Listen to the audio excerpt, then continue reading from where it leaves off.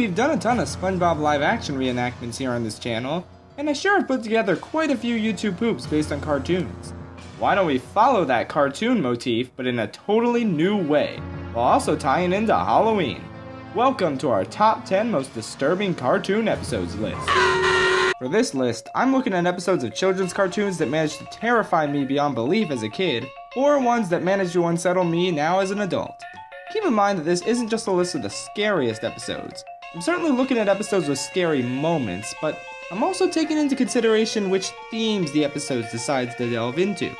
Because it's pretty insane to see serious and often disturbing adult issues tackled in kids' cartoons. One last thing.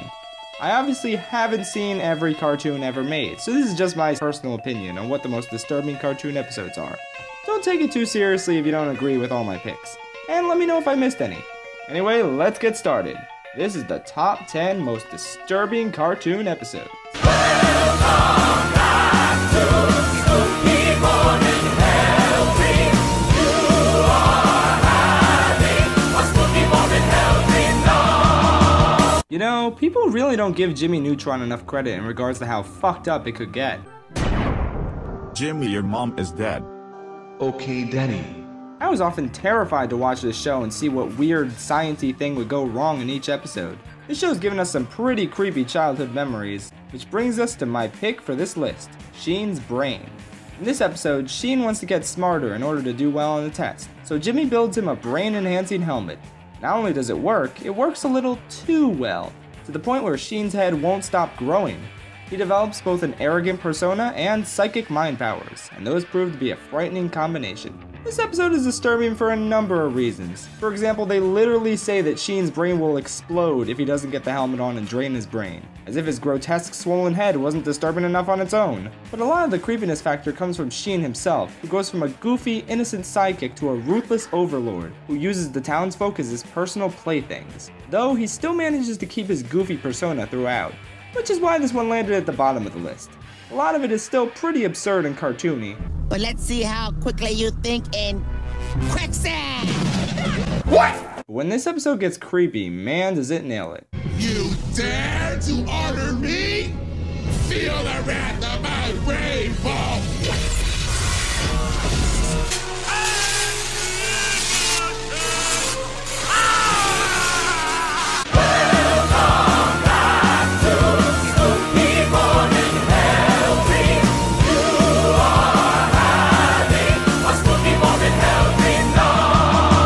Well, time for a SpongeBob episode. Only two problems though. Number one, we don't want to get Viacommed. And number two, it's hard to find SpongeBob footage online. Time for an impromptu live action episode. Okay, so like in this one, the SpongeBob is going to the jellyfish land. So he's gotta get to the jellyfish, but the Squidward has to watch Gary. Because he can't just leave Gary alone at the house. But then Squidward doesn't watch Gary, and Gary's he's gonna die now. He's sick. But Squidward's gotta get the snail po into Gary, but he injects the sponge man with the snail po, and now SpongeBob is turning into a snail, and it's really scary. And then he goes to Squidward's house, and it's really scary, and he's going, and now the Squidward gets turned into a snail, and it's creepy. That's the episode. That was very poorly edited. So yeah, this episode was really creepy as a kid, and even now it's a pretty disturbing, albeit nonsensical setup. In terms of its overall quality, it's probably one of the weaker episodes of pre-movie SpongeBob, but hey, anything to avoid talking about modern SpongeBob. Speaking of which, I guess episodes like Squid's Visit or SquidBob Tentacle Pants are creepier technically, but I kinda like to pretend that modern SpongeBob doesn't exist. Aside from whichever episode gave us Handsome Squidward, that is.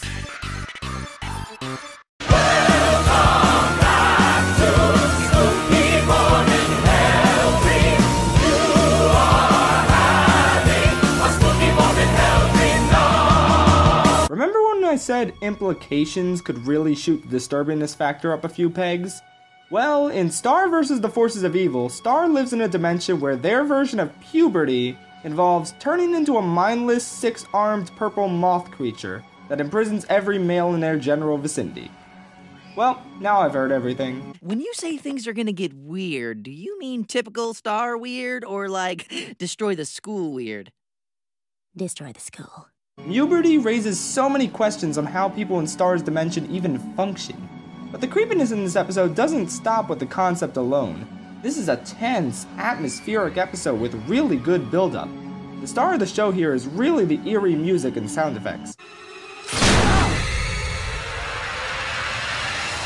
Coupled with the visuals, it makes an already creepy idea that much more horrifying. Gotta love how twisted these writers are. We can do all kinds of witchy stuff with this thing. Can we use it to get my parents to stop fighting? Totally.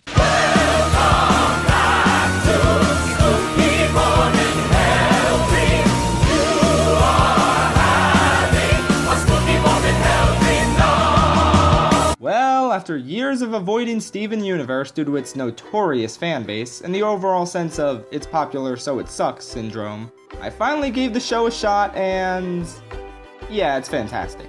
Don't expect me to make a ton of mashups of it since YouTube is practically drowning in those these days.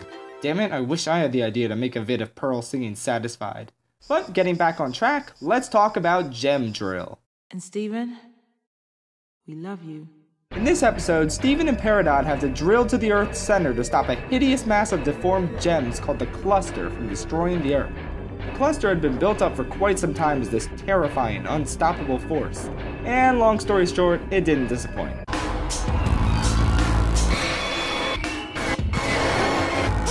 Seeing these haunting faces, hearing a huge chorus of creepy voices, and witnessing this as Steven and Peridot are trapped in this tiny pod, all adds up to one hell of a disturbing episode. I'm not a claustrophobic person at all, but this episode gave me legit anxiety as I saw Steven getting a panic attack when trapped in the confines of this pod and surrounded by the spirits within the cluster. I can't remember the last time any TV show, let alone a cartoon, made me feel that way. Props to this episode for utterly fucking with my senses and delivering a terrifying episode, even if it does have a heartwarming ending. Did you destroy the cluster? No, I talked to it. You what?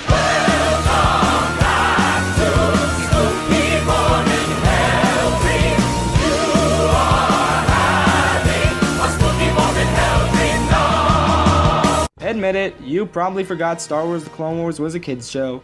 It's pretty beloved by Star Wars fans, even the prequel haters, myself included. And even though the show gradually became more adult as it went on, the second to last season still had an entire arc about a tiny frog and a bunch of droids going on a mission and making some really unfunny banter. So yeah, I think it's safe to say that this was still a kids show, even as it neared the end of its run. With that said, Massacre is an impressive episode not just for how disturbing it is, but for how much variety there is in its disturbingness. It's a rare episode that features no Republic forces and thus no heroes per se. It's just villains against villains as Count Dooku sends General Grievous and the droid army to wipe out the Night Sisters, including his former apprentice, Asajj Ventress. The resulting battle is, what else? A massacre. A really, really fucked up massacre. There's a lot of murder for a kids show, but since this is the Clone Wars, that's not out of the ordinary. So this episode decides to throw in really creepy zombies, and that definitely ups the disturbingness factor significantly. But considering the show already did an arc involving zombies a few seasons ago, the episode realizes that in order to truly crank the creepiness factor up to 11, it needs to give us something totally new and super terrifying. Boy does it deliver. Mother Talzin makes a voodoo doll out of Count Dooku and manages to torture him in order to make him call off the attack. I don't even know where to start with this. First of all, voodoo dolls. Second, the fact that we're seeing Dooku in a position of extreme vulnerability is one of the scariest things this show has given us. This is a guy who's always calm and collected no matter the circumstances, so to suddenly see him begging for Grievous to kill Talzin and save his life is so unnerving. You must stop Mother Talzin before she kills me! Quickly! He's the main villain of the series. We shouldn't be freaked out that he's being tortured, and yet it's just a huge shift from what we know about his character that it really cements this episode as the absolute creepiest that the Clone Wars has to offer. That's disgusting.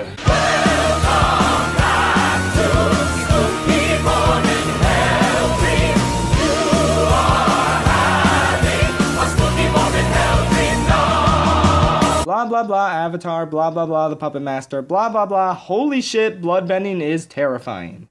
I don't even know what else to say. Everybody talks about this episode, both in regards to how good it is and how creepy it is. It's actually my #1 priority to watch every time Halloween rolls around. Even though the creepy stuff doesn't really start happening until the last 7 or 8 minutes, the build-up to these disturbing elements is just phenomenal. What cements this episode's creepiness is the fact that it's probably the biggest downer ending on the list. In order to stop Hana from killing her friends, Katara actually has to use bloodbending on her, which is exactly what Hana wanted. Congratulations, Katara. You're a bloodbender. The episode ends with Katara crying, and that's it. It sucks that this episode's events weren't really brought up again, because it would have been really powerful to see if this experience continued to torment her. We've seen so many cartoons where a single event can affect characters for many episodes to come, and we've seen it in this show a few times too. So while it's kinda disappointing this moment was never brought up again, I think the fact that I'm disappointed just speaks to how well done this scene, an entire episode was. Put this one on your list of Halloween traditions. I've never felt more alive. No, I'm alive, I'm so alive. Welcome back to Spooky Morning Hell Dream.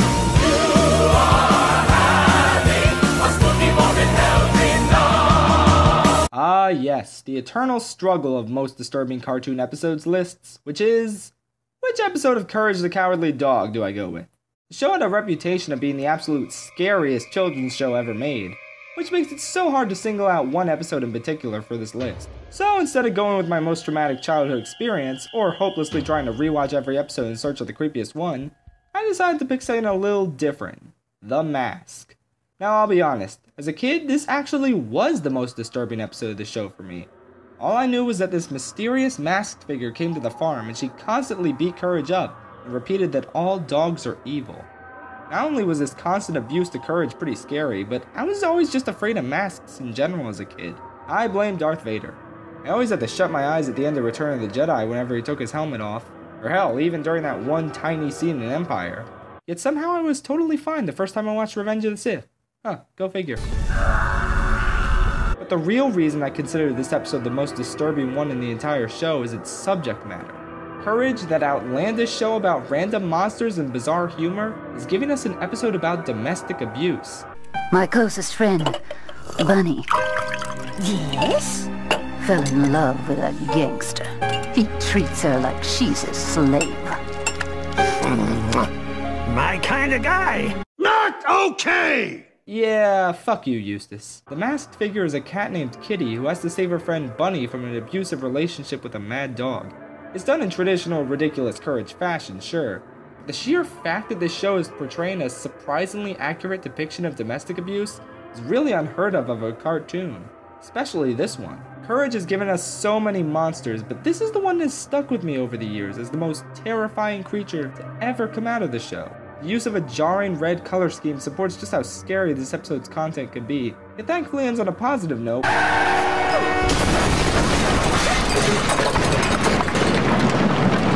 while also addressing prejudice and implied lesbian relationships, which is pretty unheard of in a pre-Steven Universe cartoon. What more can really be said? It's the darkest Courage has ever gotten, but it's also one of the most beautiful episodes. I mean, good lord, I'm pretty sure this was the only time Eustace was ever nice. That's okay, Muriel. Nobody's perfect. I wonder where Courage has run off to. Who cares? Welcome back to Spooky Morning Hell Dream. You are having a Spooky Morning Hell Dream now. Oh, Gravity Falls. There's so many episodes I could have gone with for this list, and I was really close to picking Into the Bunker since it has this, and this, and this. Good luck sleeping tonight. But in the end, once I started considering horrifying implications in addition to creepy visuals, I realized that Northwest Mansion Mystery was really the best of both worlds. Or rather, the worst. In this episode, Dipper is hired by the rich Northwest family to take care of a ghost problem. He teams up with their daughter Pacifica to find the ghost, which leads to the typical ghostly stuff you'd find in a kid's cartoon.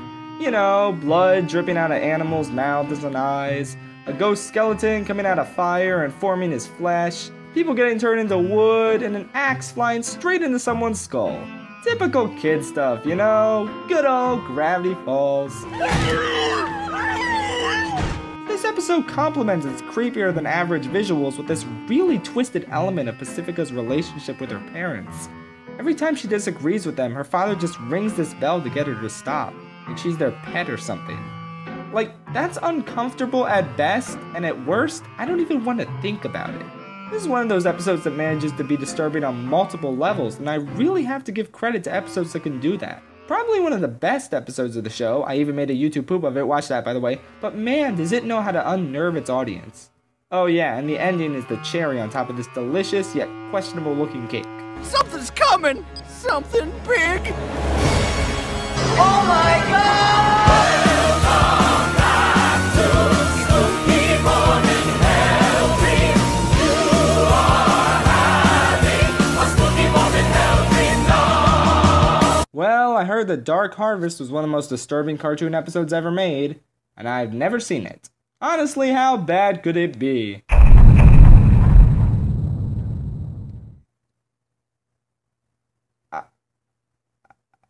I mean, wow. What does one even say about an episode like this? It's 11 minutes of Zim stealing people's organs and replacing them with random, everyday objects. And yeah, it's about as nauseating as it sounds. You've probably heard all about how creepy this episode is already, but my high expectations were completely met when I watched it. It's a startling mix of body horror, scary audio, good pacing, and as I said before, just a bunch of truly nauseating visuals. Yeah, this and number 1 are the episodes that made me physically sick when I watched them. And even though this episode doesn't have any psychological horror, aside from, well, the complete lack of a conclusion, it more than makes up for it with just about every other type of horror you can possibly cram into a kids show. Speaking of cram, have you even looked at this abomination? I've been working out. That is the scariest fucking thing I've ever seen in my entire life. Welcome, welcome to Spooky Morning Hell Dream. You are never waking up from Spooky Morning Hell Dream. I don't think any cartoon has been as consistently horrifying as Adventure Time. Sure, it's got a lot of pleasant imagery and funny moments, but when this show goes for all-out horror, it nails it every time. Only one. I ran into the same problem as Courage with this show. There were simply too many episodes to choose from. And while No One Can Hear You is a definite honorable mention, in the end, my pick for the most disturbing cartoon episode ever made is Escape from the Citadel. Finn and Jake break into an advanced super prison in order to meet Finn's dad, but he turns out to be a total clod. Oh, we don't have a Star Skipper. Also, Finn's your son. What? No Star Skipper. Okay, great. Aside from a delightfully nauseating image of Martin's flesh getting burned off and then regenerated in an equally nauseating manner, there's not a whole lot of creepiness to be found in the first half of the episode. But then... What?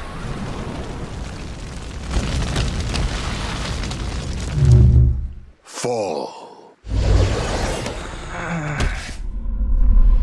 The Lich is without a doubt one of the most disturbing things ever created for a kids show.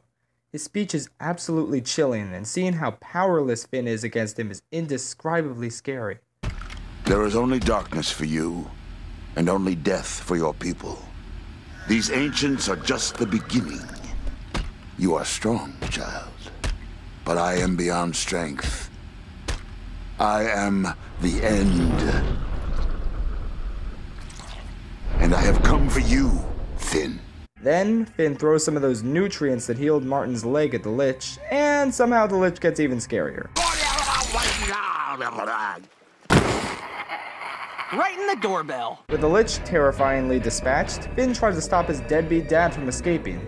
His struggle to hold on to his dad's fleeing ship causes his grass sword to turn his entire arm into a gigantic grass vine, which attaches itself to Martin's ship and causes Finn tremendous pain. I guess we can talk about how disturbing it is that Finn's dad is the cause of this physical and emotional pain and he doesn't care whatsoever, but this episode isn't done horrifying you yet.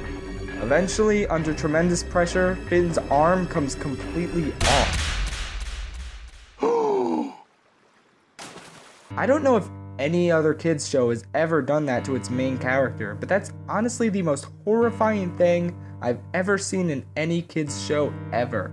After 3 seasons of subtle foreshadowing that this would happen, Finn's arm is now gone, severed, just like the hopes of reconnecting with his real family. But hey, he gets his arm back once a bee makes him a new one, so whatever. Stupid corporate mandating requiring that all characters in the show retain their original appearances. Regardless of what came after, this is the most disturbing chapter in the sprawling story of Adventure Time. And it's my pick for the most disturbing cartoon episode of all time. It'll be okay, dude.